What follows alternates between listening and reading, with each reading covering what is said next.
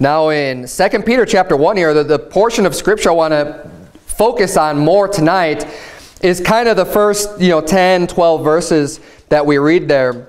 And I just want to point out just by saying, the epistle, the second epistle of Peter starts off, he's writing to people who are saved. He's writing to believers. We get that from verse number 1. The Bible says, Simon Peter, a servant and apostle of Jesus Christ, to them that have obtained. So this is who he's writing to. They have obtained like precious faith with us through the righteousness of God and our Savior Jesus Christ. That's who the epistle is addressed to. It's addressed to believers, people who have the like faith, right?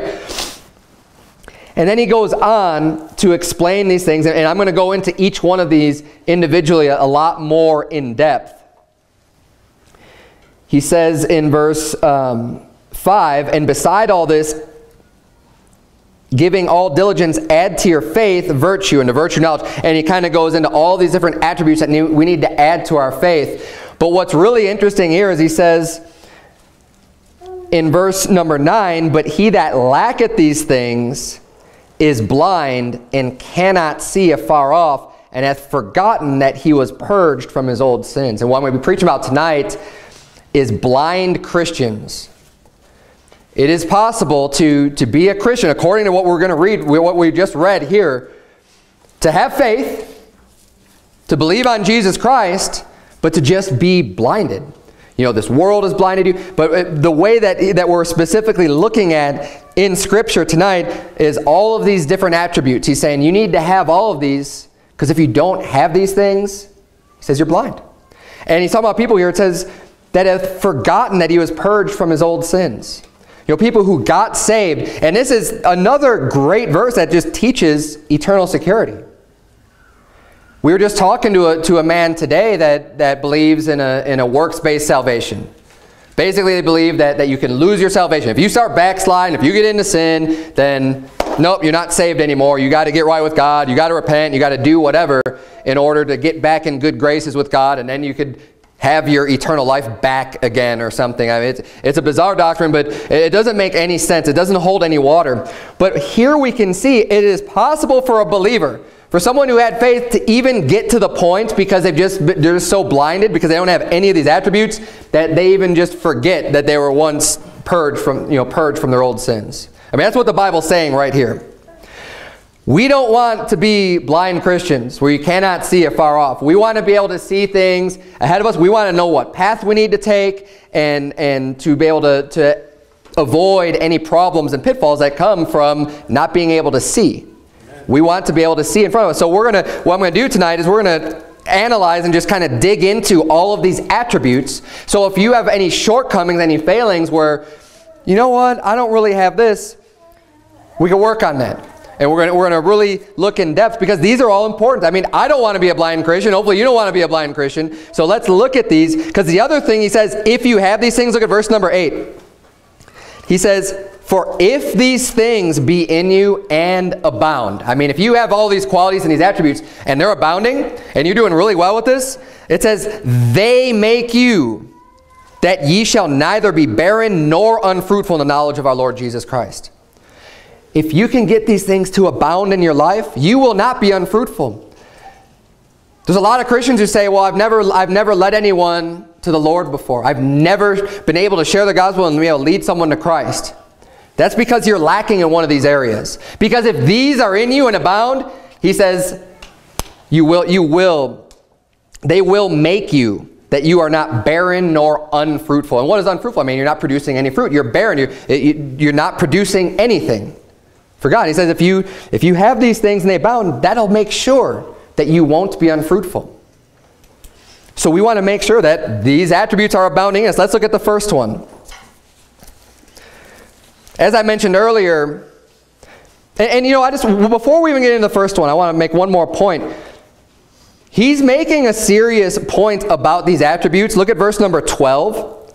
He says, wherefore I will not be negligent to put you always in remembrance of these things, though you know them and be established in the present truth. He's saying, look, I don't want to be negligent. I'm going to make sure that you know these things. Even though you know them, I'm going to just hit it again and hammer this home, and this is something that needs to be brought up repeatedly. Because someone might say, hey, Pastor Berzins, you've already preached on this list before, and I have. It's been about 1 or 2 years. I don't remember exactly how long it's been. But Peter thought it was really important. He says, look, even though you already know these things, we need to revisit this again. We need to make sure that we have all these things in our life. And we're going to dig in real deep tonight. So let's look at the, and then he says in verse 13, yea, I think it meet, as long as I am in this tabernacle, meaning his body, as long as I'm alive, as long as I'm still here on earth, to stir you up by putting you in remembrance. He says, I'm going to try to stir you up. We're going to look at these things so hopefully you can get stirred up and be brought in. And none of these things are very hard concepts to grasp, right? All these attributes are real simple. But the point is getting you stirred up to say, yeah, you know what? I need to work on this, or I need to work on that because I don't want to be blind. So what's the first one? He says, add to your faith. I mean, hopefully everyone here is a believer in Jesus Christ, because that's the starting point, right? That is the base level. Hey, I'm a believer in Jesus Christ. So what do I need to do? Well, he says, add to that faith virtue. What is virtue? Virtue is like goodness or doing good, like going out and being able to just do virtuous things. You think the thing that comes to my mind is in Proverbs 31, you have the scripture regarding the virtuous woman, right? And Proverbs 31 goes through all of this list and these attributes and these qualities that a woman has that is very virtuous. And just off the top of my head, some of the things that are in there, you know, basically it's showing a very hard-working woman, someone who cares about her family, someone who's staying up late, getting up early, and just doing a lot of really good work and helping out her whole family and making sure that everything is taken care of. She was virtuous. She was doing what was good. So when we have our faith, he's saying the first thing you got to add virtue.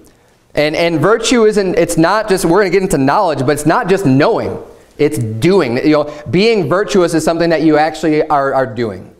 We ought to be adding works to our faith. Not that we believe that works save us by any means, but once you have the faith, hey, start doing the work for God. Start being virtuous and doing what's right. The next thing he says, after you have your faith, you add virtue to that. He says, and to virtue, knowledge. So, and these two go, and you'll notice a lot of these will go kind of hand in hand. You're going to need one in order to have the other, in order to have the other. In order to even know what's good and what to do, what's right, well, you need to have knowledge, right? You can't just completely blindly be doing good stuff without knowing what's right and wrong. And the only way you're going to know what's right and wrong is to have knowledge from Scripture. The Bible says in Proverbs 1, turn if you would to Isaiah chapter 5. I've got a bunch of references here. Most of them I'll probably just read for you. But in Proverbs 1, the Bible says in verse 7, the fear of the Lord is the beginning of knowledge, but fools despise wisdom and instruction. So if you don't have knowledge, not only are you going to be blind as a Christian, but you're going to be a fool. The Bible says fools despise wisdom and instruction. We need to, the very first thing we need to get in your pursuit of knowledge, if you want to gain knowledge, the very first step is fearing God. Why? Well, if you fear God, you're going to be respecting the thing that he says. You fear God, you're going to be able to look to his words and say, hey, I know God's capable of doing anything. I'm going to have a proper fear of God. And because I fear God, I'm going to be really making sure that I'm paying attention to everything that he says. Now, parents can kind of get a good grasp of this concept. A lot of people don't like that. They'll say, oh, that doesn't sound very godly. But anyone who's had little children knows it's important that your child has a proper fear of you. Now, let me just explain this and come full out with it, because it's not a bad thing. The world might make you think that, oh man, that's terrible. How could you say your child should fear you? I don't mean that they should fear me killing them, right? They shouldn't fear me doing, you know, just some extreme, bizarre type of abuse or something. That's not the type of fear I'm talking about. But they should fear receiving a correction. They should be able to fear enough to say, I know that if I do thus and so, if I break Dad's rules, there's going to be consequences for it. And I don't want those consequences because, you know, I'm afraid of that. I don't want that to happen. That's the type of fear that we ought to have. Now, the reason why I bring up children is because if you're born again, if you're a believer in Jesus Christ, you're God's child. And the Bible tells us that God chastens every son whom he receiveth. What son is he that God doesn't chasten, that he doesn't discipline? It says if you are without discipline, you're a bastard and not a son. God is going to discipline all of us. And we need to fear that. We ought to be real careful, not just flippant about the things that we do and just, oh, well, whatever, you know, I've got Christ, so I'm saved, I can just do whatever I want. No. Yes, you're saved, but no, you don't. That's not fearing God. And that's the beginning of knowledge, is having that proper fear of God. And we don't want to be blind, right? That's the whole point. We don't want to be blind. We want to know what we can do so we can be fruitful, so we can do what's right. Hey, and we don't want to be blind. We want to be able to see afar off. We need to get knowledge. Knowledge will help you with your virtue. Did I have you turn to Isaiah? Where did I have you turn? Isaiah 5? Isaiah 5, look at verse number 13. Bible reads, wherefore my people are gone into captivity, because they have no knowledge, and their honorable men are famished, and their multitude dried up with thirst. Therefore hell hath enlarged herself and opened her mouth without measure, and their glory and their multitude and their pomp, and he that rejoiceth shall descend into it. So here he's explaining in Isaiah 5 that my people are gone into captivity. They've been taken over by a foreign country and have gone into captivity. They've been taken prisoner because they have no knowledge. And I fear for this country because I see a lot of people that have no knowledge that are just setting themselves up to go into captivity. We were talking about this briefly out soul winning today. It boggles my mind that we live in a country today where there is like a large number of people supporting socialism. Of someone who just comes right out and just says, yes, I'm a socialist. I believe that we should just socialize all of these different things, education, healthcare, and all this other stuff. When, do you not read history? Do you not look at other, I mean, do you not see what this leads to? It's just no knowledge whatsoever. And I'm not going to get off on a whole socialism rant. I could very easily, but it's frustrating because all that's going to do is bring you into bondage. Do you know who was socialist? Hitler and the Nazi Germany. And a lot of people don't even realize that. People are touting, oh, socialism, socialism. Do you know what Nazi stands for? It's National Socialism. You say, oh, but I'm democratic socialism. Oh, yeah, big difference. And you could argue with me over the little details, but the overall philosophy is the same. It's the socialism.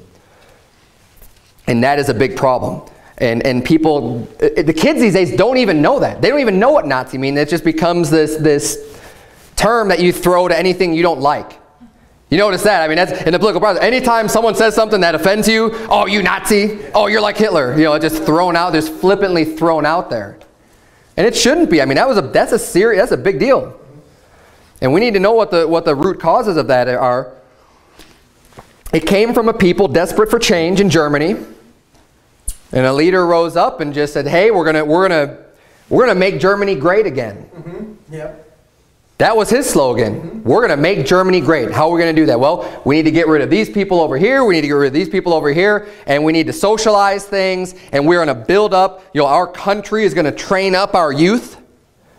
Right? The state is going to take care of that. The state is going to educate. The state is going to do it. And basically, the state has become the God. And socialism is just one step prior to communism. But we live in a world today of people just without knowledge. Some people are very well-intentioned and they have this ideology, but the knowledge comes in through history. You can look at the experience. You can look at everything that's been done and study it and gain that knowledge. That's in a political sense. But see, I'm not that worried about the politics tonight. I'm worried more about the individual and in our faith, and getting to the hearts of people. I've mentioned that in sermons in the past. But we need to make sure that we have knowledge. Because if you don't have knowledge, and the reason I even got into this, Isaiah 5 says that's why they're going into captivity. And if this country just, we don't have knowledge and we keep on making these dumb choices and electing leaders that believe in socialism or whatever, anything along those lines, we're going to be taken into bondage. Now, even regardless of the political stance, we're going to be taken into captivity because the people have no knowledge of God and morality and the sins that are being committed. God is not, God doesn't just sit up in heaven and just doesn't care what's going on. He does care. Especially when it's the nation that has been bringing forth the fruits thereof. No other nation in the world is called like the Christian nation, as America has attained that title because of so many people that believe in Christ and that you have used this book as their guideline for everything. We have fallen fast from being a Christian nation, and God is going to bring that judgment. We need to have the proper knowledge so that we are not angering God because we fear Him. Makes sense. Proverbs 12:1 says, "Whoso loveth instruction loveth knowledge, but he that hateth reproof is brutish." Now, when it comes to instruction and learning, if you love instruction, what is instruction? It's being told what to do. Here's the instructions. If you love instruction, you love knowledge. But he that hateth reproof, what's reproof? Being told that you're wrong. If you just can't stand someone telling you, hey, you're wrong. What you're doing is wrong. Hey, the way that you're living is wrong. Hey, what you're doing, that's a sin. If you hate that, if you can't stand to be told what, that what you're doing is wrong, the Bible says you're brutish. And brutish, basically means you're kind of stupid. I mean, to put it in a modern vernacular today, being brutish means you're being kind of stupid. We ought to love whatever right is, whatever righteousness is, whatever the truth is. If it means that we're wrong, if it means that it exposes some aspect of our life that we are not doing what's right, it's not the most pleasant thing, but we ought to still love that enough to say, you know what, I like that. I want to grow. I want to get past whatever it is I'm doing wrong and keep growing and moving forward and doing what's right. And the wise man will love that. If you love knowledge, you'll love to just gain more understanding and knowledge through being told, here's the instructions. And we know what? We have the instructions. I'm not talking about some instructions that are just made up by a person. And again, we talked to a lady out Soulwinning today that was kind of getting off her chest some of the things that she doesn't like about different churches that she's attended in the past. Well, they have all these rules and all this other stuff. And I could see what she's saying, because a lot of churches, they will like make you sign, like, if you want to become a member of this church, you have to agree to our rules and all this other stuff. We don't have that here. But you know where the rules should come from, and they do come from for this church, is just in the pages of this book.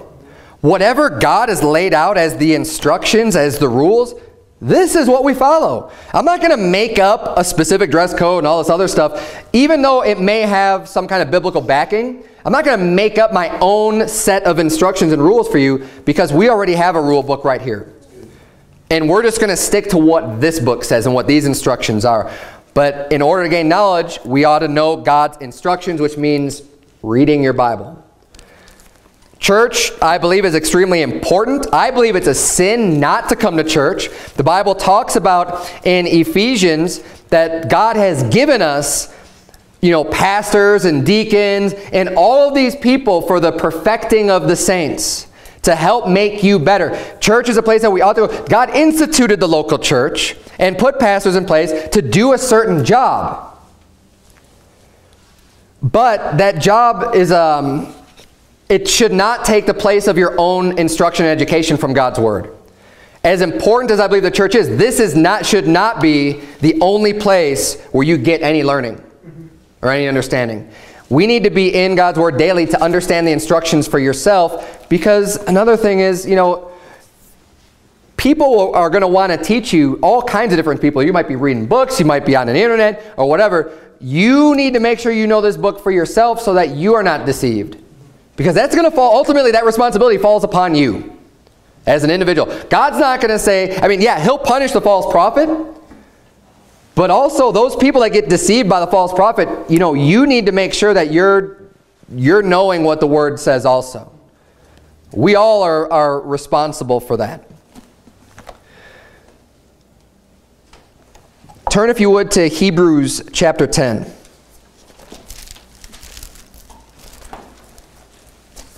So the next quality in our list, he says, add to your faith virtue, and to virtue knowledge, and then to knowledge temperance. So what is temperance? Temperance is being able to control your temper. Temperance is really self-control, being able to determine and dictate what you're going to do because you are in charge, you're in control. You don't fly off the handle, right? You're not easily provoked. You're not someone who's just on a whim, or if it feels good, do it, and just let your body kind of lead with whatever you're going to do. You are in charge, and you are the one making the decisions. That is having temperance. It's being able to restrain yourselves. Being able to withhold, not being impulsive. That is having temperance. And the Bible says if you don't have temperance, it's part of this list, if it's not in you and abound, you're blind. And that's gonna prevent you from being fruitful. Now, what are some examples? I could think of, you know, let's start with children. Children, listen up. Sit down in your chair and listen up. You need to be able to control yourself. That's what having temperance means. So when your parents tell you to do something, you need to be able to do it and do what your parents say without talking back to them. You may feel like you want to explain yourself, and I know my kids do this all the time. No, but Dad, you don't understand. I got to, you know, being able to control all of those explanations when you already know Dad doesn't want to hear that right now. Dad wants me to say yes, sir, and go and do what I'm being told to do. Temperance means you could control your urge to justify yourself and do what Dad wants you to do. That's just one small example. You could think of, and with wives, right? Oftentimes you could have a disagreement in the home between a husband and a wife, but God has ordained that the husband is the head of the household and that he is the one ultimately in charge of making the decisions for the family. And as a wife, you may disagree with that decision. You may not think that that's right. A wife without temperance will just start saying a lot more things and, you know, and making things push a little bit farther than it needs to go, instead of just being able to fall back into your role that God has ordained and say, you know what, my husband made this decision and I totally don't agree with it, but I am going to show some temperance and not, you know, maybe speak really disrespectfully to my husband. And I'm not saying that a woman just always has to be silent and never voice any concern. That's not what I'm saying. But oftentimes, and you know this if you're married, you can get into these fights or disagreements where all of a sudden it blows up and it gets a lot worse than it needs to be. And it's usually because, and this could happen on both ends, someone not being able to show restraint. You know, we ought to be careful with the things that we say. The Bible talks in the book of James about the tongue being a fire, a world of iniquity, and that, you know, he that bridleth his tongue can bridle his whole body. The things that come out of your mouth, you can't take those things back. So when you get involved in a heated discussion or an argument, you know, be careful, have the temperance to control what you're saying. And even dads, be careful with what you're saying, because we ought to be men of our word. So when your kids do something, you might make you really upset. Your kids or your wife or whatever, be careful with what you say. You say, you know what? Because of that, now I'm saying thus and so. Now, you are not going to do this for however long. You have to stick to that now, and you ought to stick to that. But be careful with what you're saying, because it may not be exactly appropriate what you want to do. And even with, you know, especially with the name calling, I don't care who you are. You know, if you love someone, you ought not to be calling them names. You know, husbands or wives or children, you know, like there's never a need to be just using bad language or calling someone names or just tearing them down. You can be the husband and be in charge and set things the way that they need to be said without being nasty about it. Ever. And wives, same thing. You could be submissive, you ought to be submissive, but you don't have to be nasty with your husband when you disagree with him. Temperance will help you to control that. And that's more than just even, these are some examples with the words that we speak, with language. It's real easy to do that and get caught up in that. But temperance can say, you know what, I'm going to control myself. I'm not going to respond. I'm not going to respond the way that I'm thinking right now in my head. I'm going to hold back, right? But temperance also comes into play with all kinds of lusts of the flesh. I mean, you could think of eating or drinking. I mean, people have a problem with overeating and just indulge. And oftentimes, people have a problem with when they get depressed, comforting, oh, I'm just going to eat a tub of ice cream or whatever, and just overindulging in things. We need to be able to show temperance and say, you know what, no, I am controlling my body, right? I am not going to let myself do this. And I mean, whatever, you apply it to smoking or drinking or anything, showing the temperance to be able, the ability to say, I'm in charge and I'm not going to do this because I'm going to do what's right. Add to temperance, the Bible says, patience. So here's the next attribute. You're in Hebrews 10, right? I'll read for you from Romans chapter 5. Romans 5:3 says, and not only so, but we glory in tribulations also, knowing that tribulation worketh patience, and patience experience, and experience hope. Now, I touched on this briefly this morning about, this morning's sermon was about being excited about the resurrection of Christ, and if you're going to live godly, you're going to suffer persecution. You're going to suffer tribulations. And here we're seeing a passage where he says, look, we glory in tribulations. We're happy about it. We're saying, oh man, I'm getting persecuted. All right. And you say, what in the world? Why would you be happy about it? But he says, look, knowing that tribulation worketh patience. When you face hard times and you're going through it, it's going to help you to be able to not freak out when it comes again. You're going to have more patience and level-headedness and being able to deal with problems appropriately. Because patience, what is it? You're not just responding real quick. You're going to be able to take it all in. It goes hand in hand again with temperance. But you're being patient toward. You're able to allow things to play out without overreacting or reacting too soon. You have the patience to handle that. And you should be happy when you get the tribulations and the trials because it works your patience. You're really testing my patience right now. You should be happy about that. Don't be angry. Kids are testing your patience. Let's glory in that tribulation, right? Because the tribulation worketh patience, and patience experience, and the more time it happens, the more, it's similar to, I remember when our first daughter was born, we didn't have any experience. It's our first child.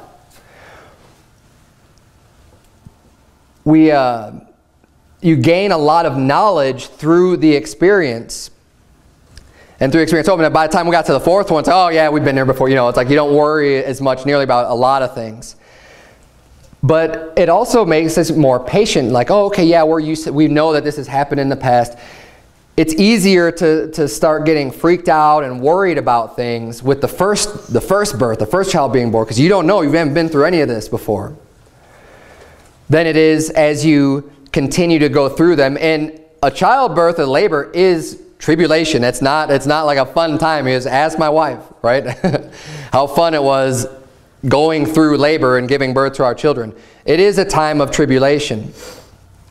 But the more you go through it, and all that said, just to apply spiritually, when attacks come on you, the more it happens, the more you should be able to build on that, and it'll increase your patience, increase your experience, and your hope, and it won't get you down, and you won't freak out about things as much. The first time things happen, it's harder, but we need to add patience. You're in Hebrews 10. Look at verse number 32. Hebrews 10. The Bible reads, but call to remembrance the former days in which after you were illuminated, ye endured a great fight of affliction. So he said, after you knew the truth, after you got saved, ye endured a great fight of afflictions, partly whilst you were made a gazing stock both by reproaches and afflictions, and partly whilst ye became companions of them that were so used. For ye had compassion of me in my bonds, and took joyfully the spoiling of your goods, knowing in yourselves that ye have in heaven a better and an enduring substance. So what he's saying here, we'll get into the next 3 verses in just a minute. He's saying, remember, call to remembrance the former days, when you first got saved and you went through this great fight of afflictions. All of a sudden, all these problems were coming your way. And he says, partly because you were made a gazing stock by reproaches and afflictions, but also partly because of the companions that also were made a gazing stock, which is, he's talking about himself. Right? He's like, you were friends with me, and they not only did they hate you for what you believe, but they hate you because you're buddies with me too. And Paul already had a bad reputation among the Pharisees and among the people who hated God, and were trying to shut him down. But he's saying, but look, you had compassion on me and took joyfully the spoiling of... No, who wants their goods just to be spoiled? Meaning just taken from you. Right? No one wants the spoiling of your own goods. But he says, you know what? You suffered that and you took it joyfully, knowing that you have in heaven a better and an enduring substance. Verse 35, cast not away therefore your confidence, which hath great recompense of reward, for ye have need of patience, that after ye have done the will of God, ye might receive the promise. For yet a little while, and he that shall come will come and will not tarry. So the patience here that he's referring to about having is through your Christian walk in your life, when afflictions and tribulations come, being able to have that patience so that after you've done what's right, you've done the will of God, he says you might receive the promise. You don't just freak out and stop serving God and just quit and throw up your hands because a little trouble came your way. You have the patience to endure and to see it through to the end, because you know what the end is going to be like. You know that there's going to be a judgment seat of Christ where you will receive the promise. Turn, if you would, to the book of James.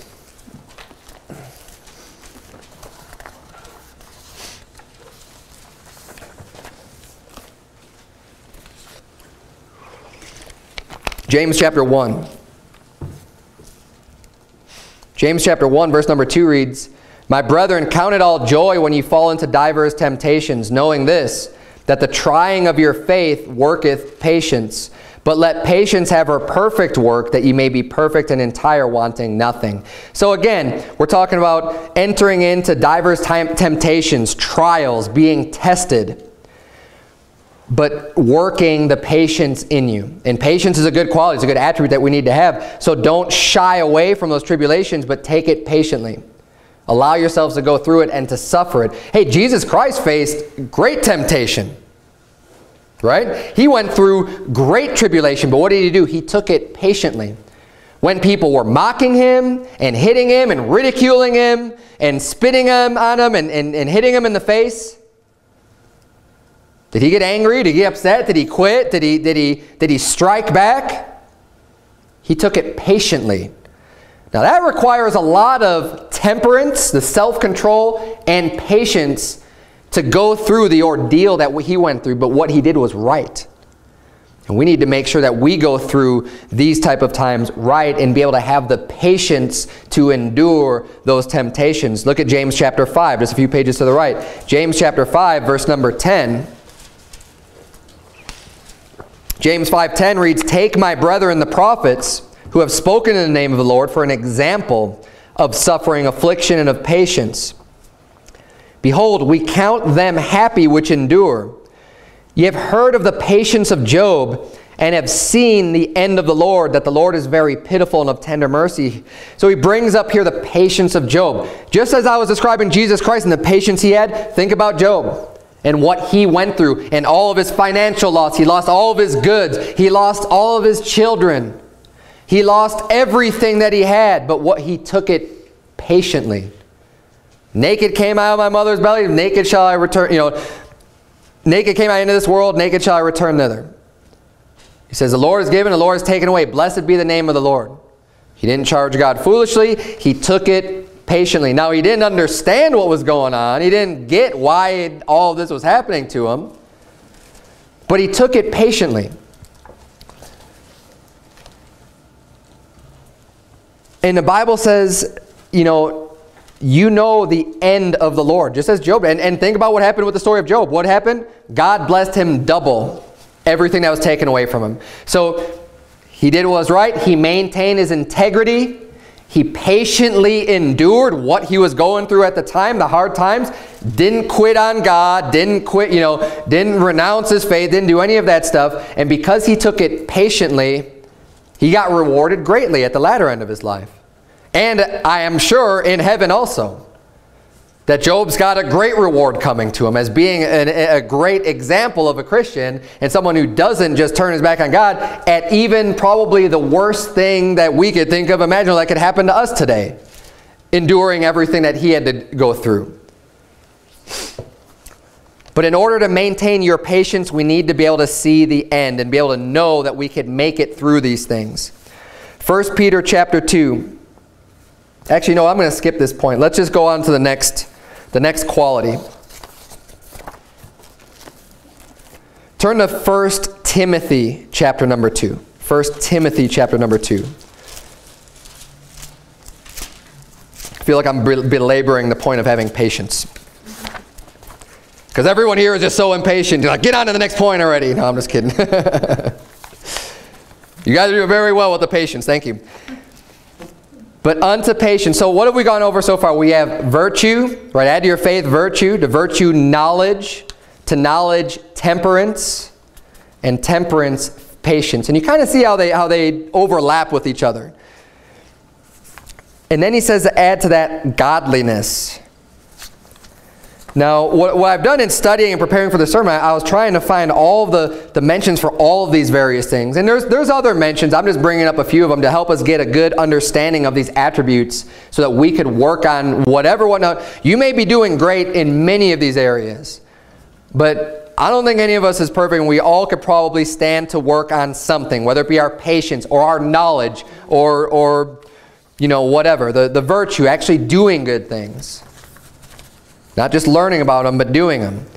He says to add godliness. Look at 1 Timothy chapter number 2 and verse number 9. The Bible reads, in like manner also, that women adorn themselves in modest apparel, with shamefacedness and sobriety, not with broided hair or gold or pearls or costly array, but which becometh women professing godliness with good works. So the Bible's saying here in 1 Timothy 2, now he goes into, he mentions how women should be dressed or how they should not be dressed, right? Saying that this is the way that women should be, being modest and everything else. But then he says that they should be clothed not with these fancy outward adornments like the gold and the pearls and the glittery stuff and saying, oh, look at me.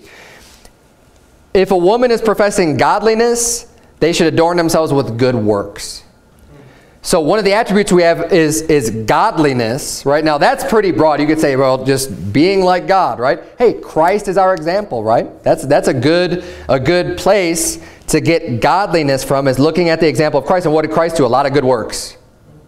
Now you may not be able to raise the dead or heal the sick, but there's other good works that you could do. Definitely you could be preaching the gospel as the number one good work that we could be doing. I'll stress that until the day I die, I'm going to be stressing the fact of how important preaching the gospel is. Flip over to chapter 4. You're in 1 Timothy chapter 2. Just flip over to chapter 4. Look at verse number 7. So women that profess godliness do good works. Verse 7. But refuse profane and old wives' fables, and exercise thyself rather unto godliness. So when you're involved in listening to these old wives' fables and the profane speakers and these false prophets, that's not godliness. He's saying you need to exercise yourself rather unto godliness. For bodily exercise profiteth little, but godliness is profitable unto all things, having promise of the life that now is and of that which is to come. Now flip over to 2 Timothy chapter 2, just another page or two over in your Bibles.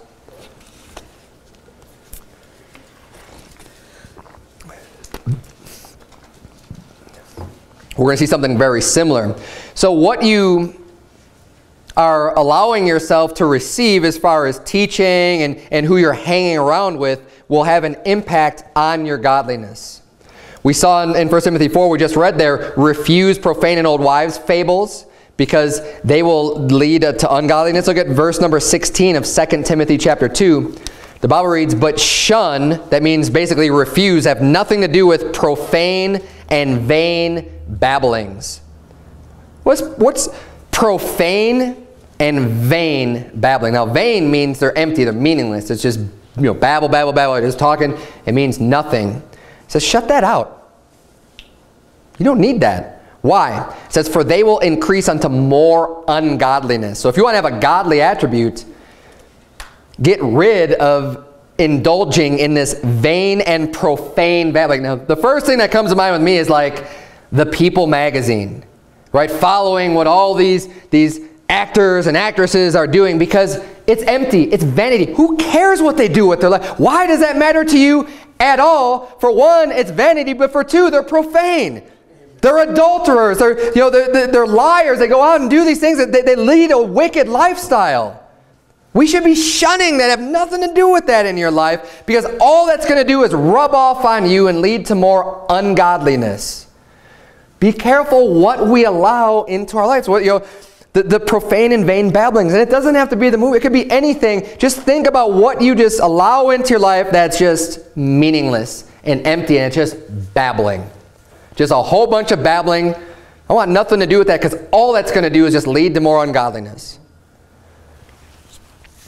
Verse 17, and their word will eat as doth a canker, of whom is Hymenaeus and Philetus. So now Paul is mentioning here, like, look, this is who you need to stay away from, because their word is going to eat. Like, it's just going to fester, and it's going to, a little leaven is going to leaven the whole lump.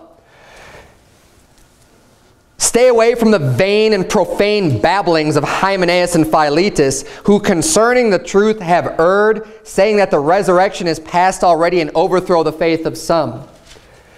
This is even more important to watch out for than the People magazine. People magazine is vain and profane. But what he's bringing up as an example here is two people who are preaching bad, false doctrine, which is actually overthrowing the faith of some people, because they were saying, well, resurrection already happened. As in our resurrection. No, it hasn't. Jesus Christ was the first fruits. The resurrection of Jesus Christ, that's what we're celebrating today. But the next resurrection is going to happen at the second coming of Jesus Christ. That's when those who are asleep in Christ are going to be raised from the dead, and those of us who are alive and remain will be caught up together with him in the clouds. And so shall we ever be with the Lord. We need to watch out for the heretics and the false prophets out there that have these profane and vain babblings that go against the sound doctrine of the Bible, that are overthrowing the faith of some. Flip over, if you would, to Ephesians chapter 4. Go backwards to Ephesians chapter 4.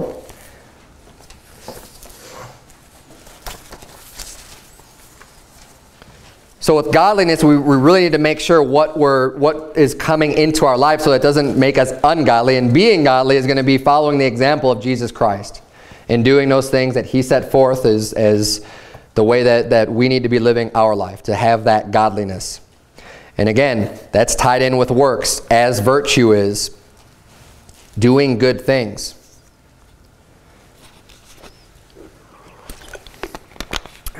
So we add to our godliness brotherly kindness. Ephesians chapter 4, verse number 30. Ephesians 4, verse 30 reads, and grieve not the Holy Spirit of God, whereby ye are sealed unto the day of redemption. Let all bitterness and wrath and anger and clamor and evil speaking be put away from you with all malice. And be ye kind one to another, tender-hearted, forgiving one another, even as God for Christ's sake hath forgiven you. Brotherly kindness. Now, we ought to be kind to our brothers and sisters in Christ, no doubt. But even to people who are not our brothers and sisters, we need to have that type of a brotherly kindness. The brotherly is an adjective to the kindness. What type of kindness should we have? A brotherly kindness. Think about how, in at least a functional family, I'm not talking about dysfunctional families, when you have a brother, right, how you treat each other and you're kind to another, and that you would do things for your brother, right? Having that type of a brotherly kindness is what he's saying that we ought to have. In Ephesians 4 here, he says, don't grieve the Holy Spirit of God. You're saved. Don't grieve the Holy Spirit of God. How would you grieve it? That's why he says, let all bitterness and wrath and anger. So we ought not to be bitter against people, because if you're bitter against someone, you're going to be grieving that Holy Spirit. If you're have wrath. You know, hey, God has wrath. We don't need to have wrath. God is the judge. God's going to make sure things are taken care of. We don't need to have that wrath towards other people.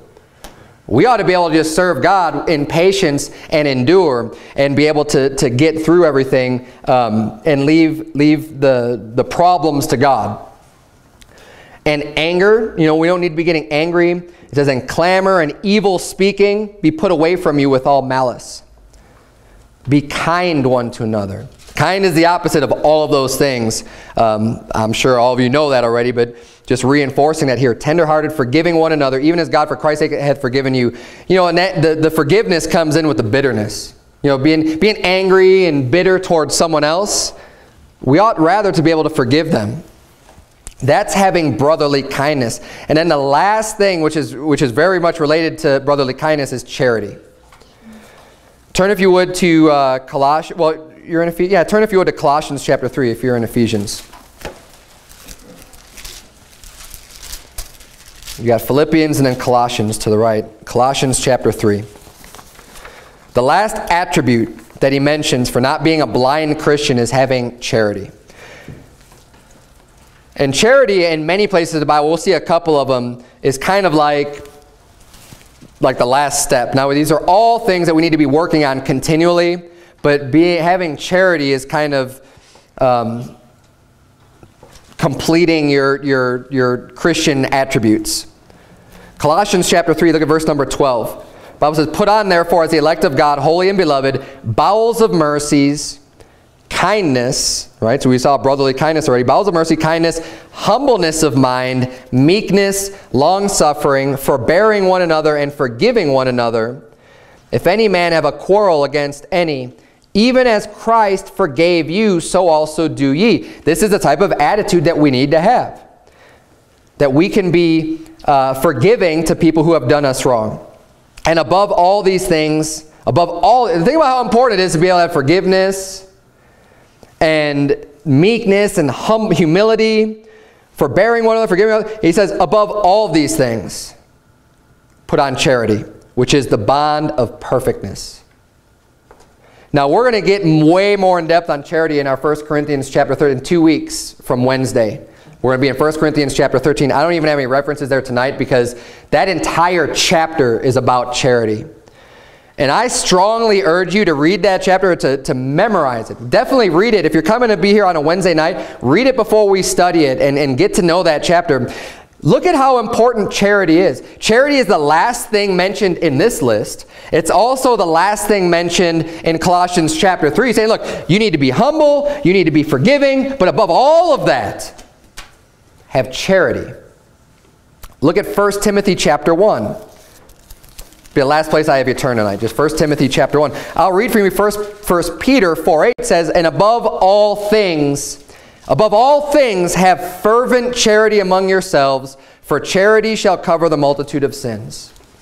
Charity is an extremely important attribute, and that's probably an area where we can all be working on as a whole, since that is the bond of perfectness, right? That is the completing of the Christian attributes. 1 Timothy chapter 1 verse 5 says, now the end of the commandment is charity out of a pure heart. The end. What's the end of the commandment? It's the result. It's the whole point of the commandment. The end of the commandment is charity out of a pure heart and of a good conscience and of faith unfeigned. Not a fake faith, but a real, genuine faith. From which some, having swerved, have turned aside unto vain jangling. People get distracted from the truth and from the real faith unto this vain jangling, desiring to be teachers of the law, understanding neither what they say nor whereof they affirm. So what is charity? Like I said, we'll go into that a lot more. But just real basically, charity is a type of love where you are esteeming someone better than yourself. People often think that charity is just, well, I gave money to charity. 1 Corinthians 13 describes that you can give all of your money to the poor and still not have charity. The action of just giving money is not in and of itself even considered, in biblical terms, charity. Charity is a love that you have in your heart towards other people. Charity is that great love that puts, like I said, puts other people before you, to where you are just way more interested in someone else succeeding than yourself, whatever that may take. If it takes some money, providing money for them, okay, then that's what they need, helping them out in that way. If it takes other things, it could even take reproof or rebuke, any of these things where you are so concerned about helping other people out. That is charity. Charity is going out and telling the lost that they need a Savior. That also is charitable. It's expressing and doing and putting yourself forth to provide that love for someone that you don't even know. You've never even met before, but just saying, you know what, you need to hear this, and I esteem you better right now, because I could be doing all kinds of other things with my time, but I'm here to show you what the Bible says so that you can be saved, because God loves you. And that is having a charitable heart. And we don't want to be blind Christians, and I don't think there's anyone here that necessarily could be considered blind, but he says if we have all of these things, if we have virtue and knowledge and temperance and patience and godliness, brotherly kindness and charity, there is no way you're going to be unfruitful. So if you are unfruitful today, think about all these things and say, you know what am I lacking? Where am I lacking? I want to be fruitful. I want to bring forth fruit unto Christ. Where am I lacking? Because something has to be if you're not. Let's bow our heads and have a word of prayer. Dear Heavenly Father, Lord, we thank you so much for the great instruction that you've given us, dear Lord. I pray that some of the words that were spoken tonight and a lot of the verses that we read, dear Lord, will have an impact on somebody's life tonight, and on somebody here that needs to address whatever personal issues they have to get more right and in tune. And dear God, myself included, dear Lord, I know that I can be more charitable, and I pray that you would please help me to do that also. And Lord, help us to have the mindset that Christ had. Because Christ didn't come to be served. He came as a servant, dear Lord. And we know that, and we appreciate that. And we pray that you would please help us to have that same type of a mindset, to be able to go out and help others the way that Christ came to help the world, dear Lord, and to bring them unto him. And it's in Jesus' name we pray. Amen.